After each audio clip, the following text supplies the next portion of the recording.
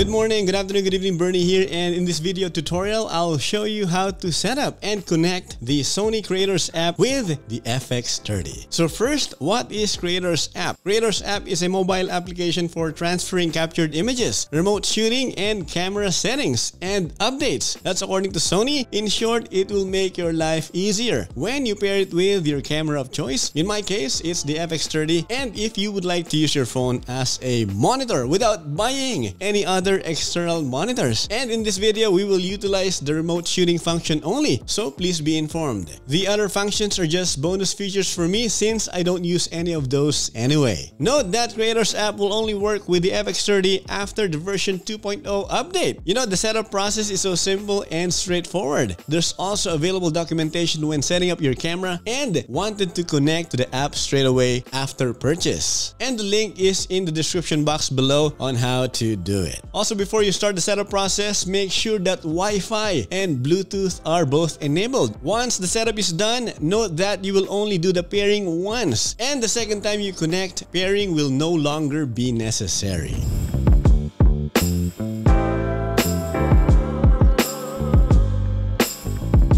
Alright, so go to Menu, then Network, then Smartphone Connect, and then Smartphone Connection. And the Creators App prompt will show up and will tell you to launch the app from the smartphone and start pairing as you see here. If you don't see this prompt, I'd suggest reset your Wi-Fi and Bluetooth and restart the setup process. Next is to launch Creators App and select Register Later, since I don't have to sign in to use the remote shooting function. But you can do so if you want to, and for you to be able to use other features like the Creators Cloud to manage files and other functions. Also, before we proceed, please note that if you have connected to the Creators App with a different camera, as per Sony, the screen is not displayed. Alright, so let's go ahead and hit Register Later. And now it says the Creators App was Imaging Edge Mobile Plus and now has more features available. And then hit OK. And then you will be prompted with this notification telling you to enable all images from the settings. You know, I don't have to do that, and it's not necessary to use the remote shooting function. So just hit Cancel. And then you will see your device name, and it's the ILME-FX30. And then below that, it says Control Camera. So hit that, and again, the same prompt will appear. And just hit Cancel one more time.